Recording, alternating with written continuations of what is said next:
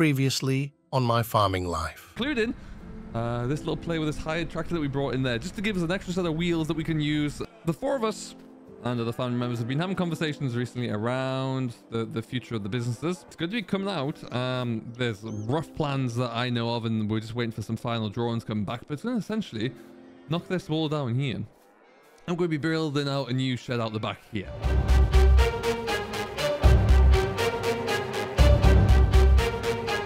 What's going on, ladies and gentlemen? Welcome back to my farming life. It's late in the evening. We are pushing to get some drilling done because the rains are coming tomorrow.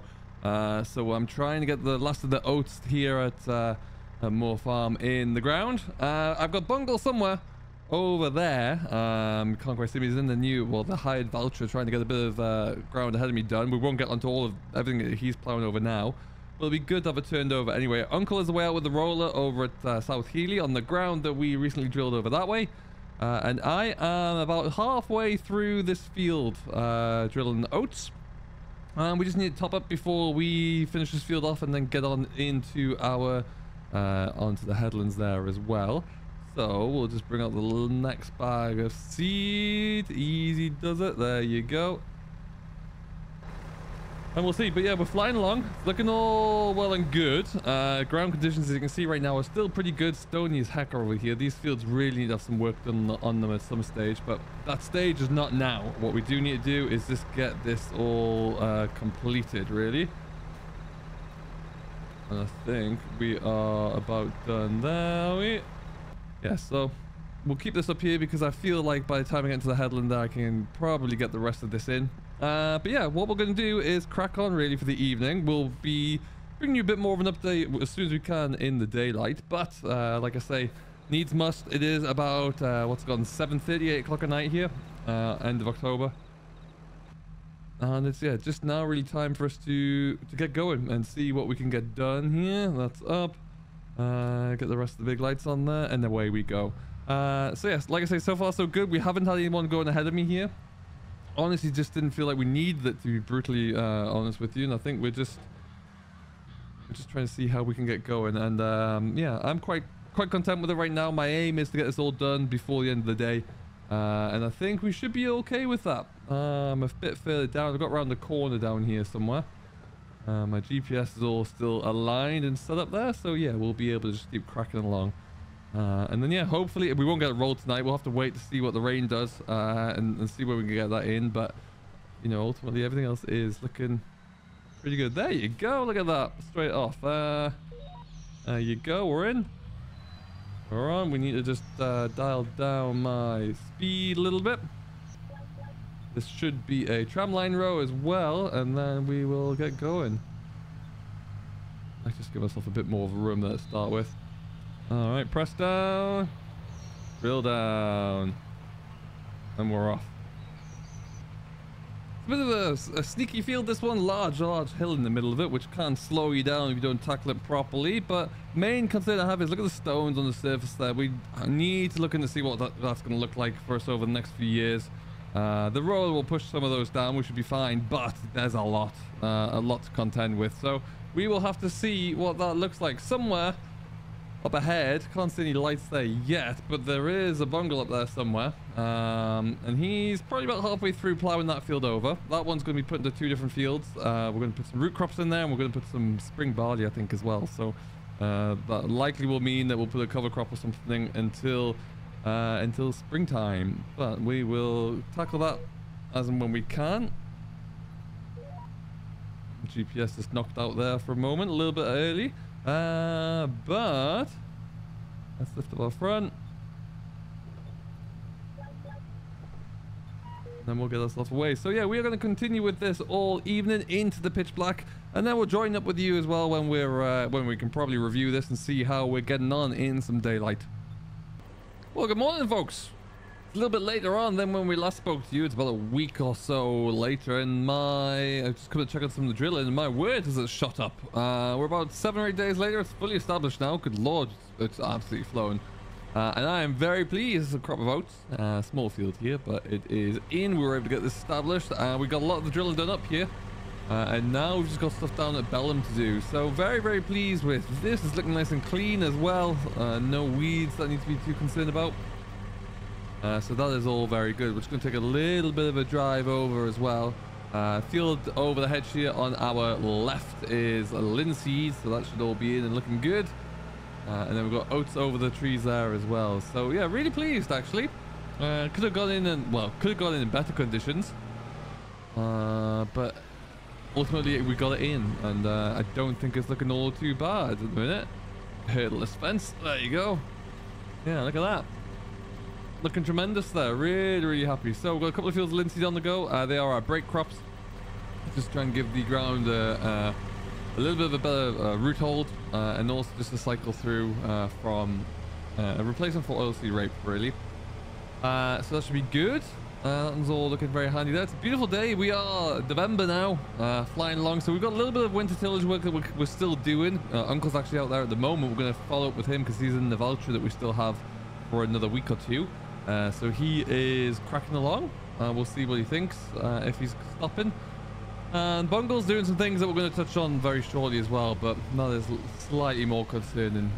But anyway, still a lot of grass around here as well. But everything's drilled up here that I want to get done. There's 2 fields up the hill there, which we'll be doing in the well, coming up in the spring. And then yeah, the ground down at Bellum is being worked over, and it's all done that we need to. And then we're just down at Manor Farm now as well, starting the work down there. We're going to put a cover crop in there before some spring barley goes into those 2 plots. There's one more field down at Moor Farm that we need to get tackled, but that is going to be, we have to have a look into some research. We're going to put a bit of fodder beat in, so we need to make sure we're drilling that at the right time, and I feel like that might be more springtime. So if that is indeed the case, we will leave a bee until spring, and then we will probably put some spring barley in there as well, I would imagine, but we'll see.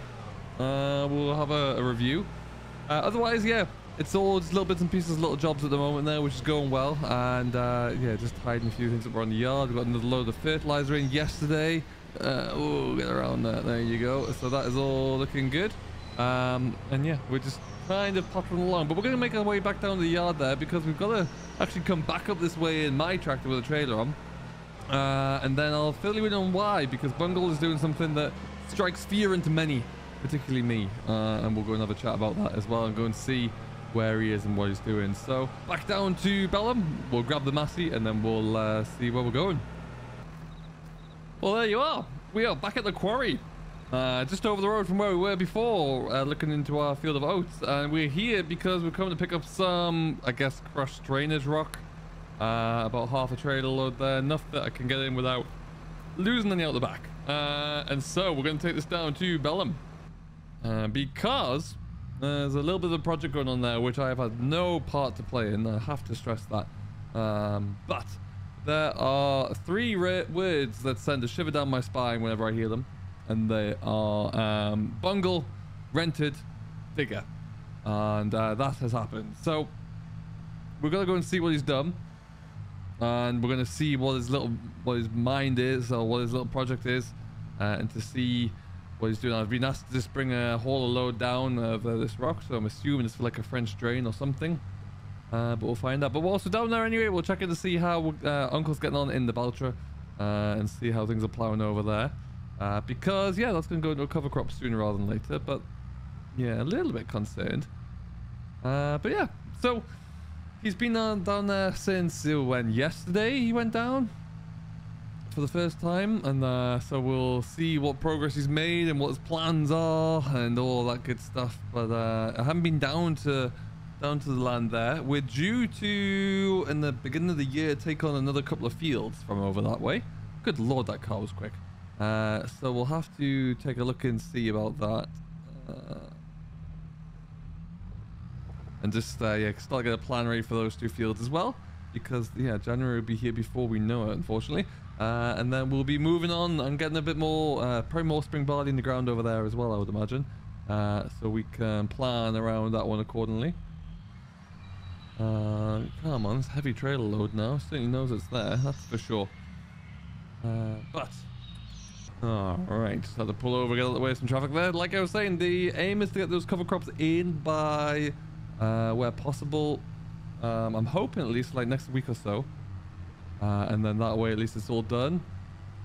And then we don't need to worry about that probably till March. And then we'll be, looking to get those spring barley in the ground, assuming that the weather conditions are good. And then that'll be the same for the new land, which I think one of the fields is a grass that we might keep in grass for the end of the first year. Because we're plowing over the grass field that we took on for this year. That we got some one cut off there. But we are taking that in now. And then yeah, we'll be able to really continue to increase our arable side of things. Maybe do a little bit of a shuffle around with the ground that we have at Bellum here and also up at South Healy, so we can get a bit more grass up there where we need it. But yeah, there's so much we can take in and factor in there. Easy does it. Through we go.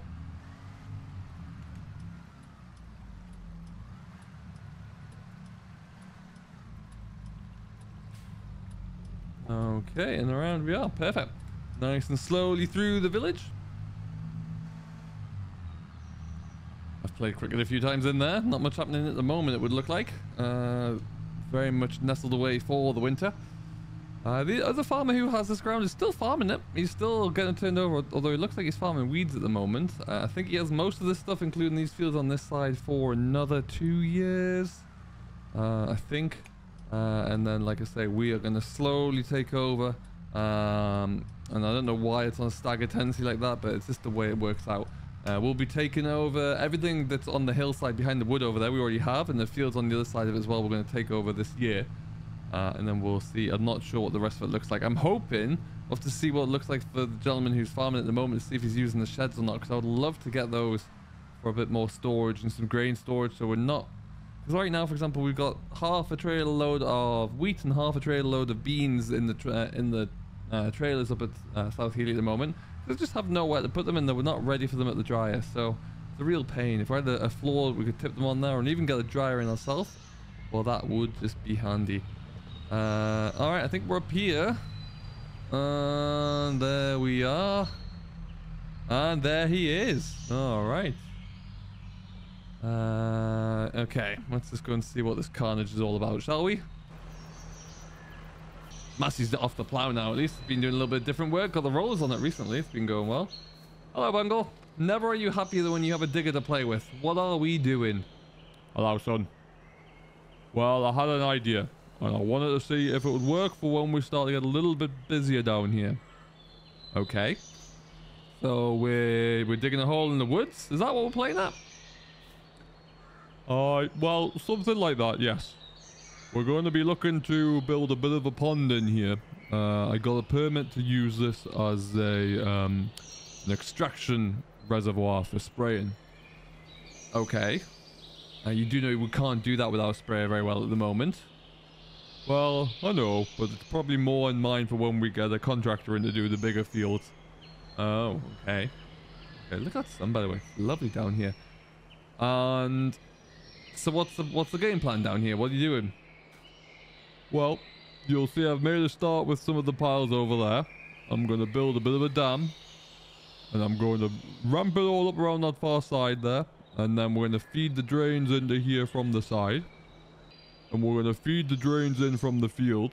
And there's a bit of a stream in there if you remember. And that's going to just slowly fill up and allow us to have a bit of a suction pond for our sprays when they come in. Okie dokie. And leaving the trees, I hope? Oh, aye. Leave the trees. And where are the drains and where do they come through? Well, just along the side here, under that track. They'll come in on a diagonal. And there'll be some from the field on the other side. I see. Okay. And how long you got this digger for? What's the plan with that? A couple of days. A couple of days will do it. I see. Right. Okay. Well, I'm going to have a play in the digger. I'm not playing one of those in a while. And then where do you want this tipping? I've got about 7 or 8 ton of stone here. Where do you want it? I just stick it on the track there for now. Alrighty. That's what we'll do. I'll just go and pull this around the corner. If you want to get that digger moved out of the way, that would be great. Alright. No bother. Okay, good lord. Just madness. Absolutely bonkers. It's a lovely day over here though, isn't it? Good lord, love it. Okay, so let's just do a bit of this. Stick it into reverse. There you go. Okay, and then we'll just try and sling this around the corner here where we can. He wants it on the track, so he shall blooming well get it on the track there. Anything else he can figure out himself.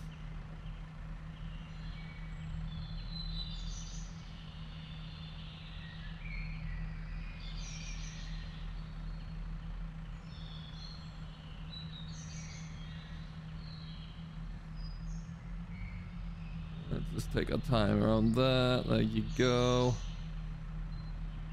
No. I'll do it. We can tip it there, I reckon. That'll be fine.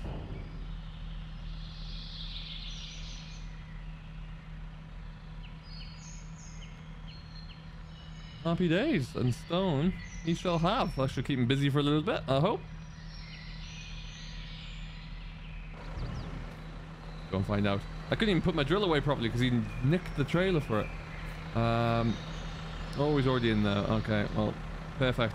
Alright, well then we will probably just pull ourselves out the way and then go and just see what Uncle's doing over the hill there, how he's getting on. I'll have to come back at some point or another to have a bit of a play around, but essentially it looks like we'll have a bit of a pond. You did mention there as well that when we get a contractor in, we are toying with the idea of getting rid of our sprayer, to be honest, because it's a bit old, not very accurate. All the deer are here, they won't be here much longer.